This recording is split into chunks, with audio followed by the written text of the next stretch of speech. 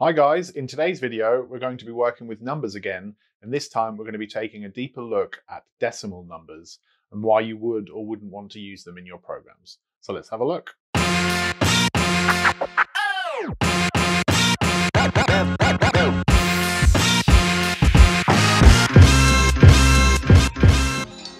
Let's launch Visual Studio.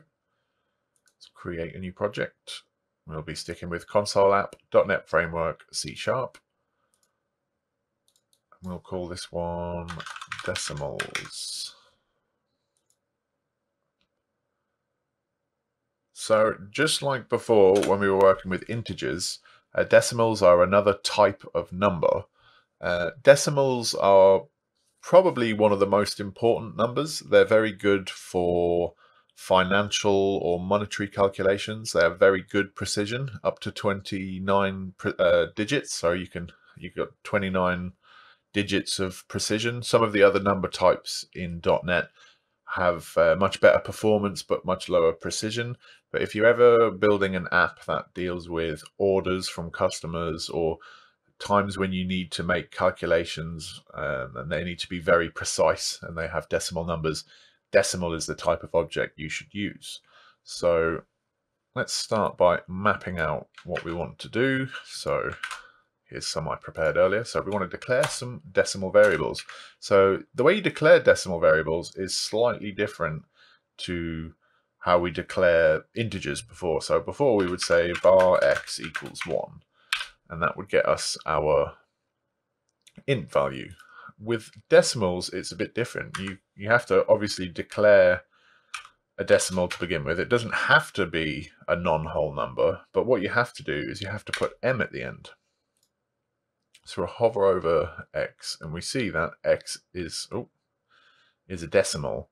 But if I got rid of the m, you'd see it's actually a double. And a double is another type of a decimal number essentially, but that one, whilst it does have much better performance, it doesn't have as good accuracy, so it's not suitable for financial type calculations. So it's just something to watch out for. So when you're doing your decimal numbers, you need to make sure you put m at the end, and they don't actually have to be true decimal numbers in the sense that, you know, more than one, you know, between 1 and 2. So we could get rid of that and we could just have 1 m and it will still be a decimal. It won't be an integer. Whereas if we got rid of the m, it'd be the integer. And if we had a 0.1 on the end without an m, then it actually thinks it declares it as a double. So numbers can be a bit confusing. There's actually quite a lot of different types of numbers. Just to briefly give you a summary of those, there's integer, but there's actually integer 32, integer 64. You've got doubles, which is the one we're looking at now, another type of non-whole number. Very good performance, not so good precision. You've got decimals. You've also got floats. So there's a bunch of different number types, and really the key difference between them is how the computer is processing them underneath, like right on the CPU when everything is all binary. The math gets a bit different with the different types of numbers. Sometimes you don't care about accuracy and you really care about speed, so you'll use one type of number in those instances. And sometimes, like with financial stuff, you really don't want to be getting those figures. You know, you could round up or round down on some large numbers thousands of times a day, and you know that company could lose lots of money. So in those instances, precision is actually the most important. So let's declare some decimals. We'll say var x equals, and we'll do 1.5 m, because we have to put m for a decimal. Maybe var y equals 3.1456789 m. So now we've got some decimals. Let's look at converting them into strings, because sometimes you might... Actually, let's do an example. So let's say var price equals 1.98. So something costs say £1.98 or $1.98, and maybe we have an integer number and we say var amount equals 37 or 27.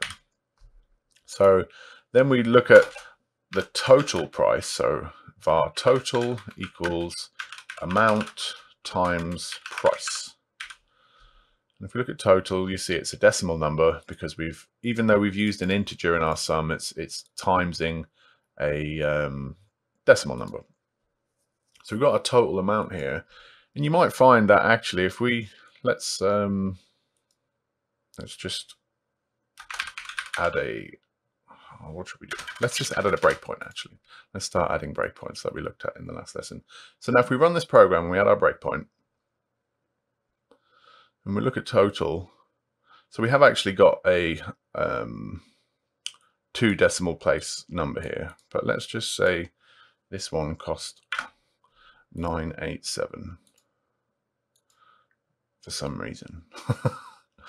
So if we looked at the total, you can see actually it's £53 and 64.9 pence, or $53.64.9. And so if you've got an e-commerce website, that might not make much sense to the user, and you might want to just show the value to 2 decimal places. So when you convert that into a string to put into your website or into your UI of your Windows program, you want to get rid of that final decimal place. So some ways we can do that. Let's just output this to the console. So we'll console.writeLine, and what we'll do, we'll start off by just putting the total out there, and we will just make it obvious what that is. So total of calculation, and we'll restart a program and have a look at that. So I just pop that up.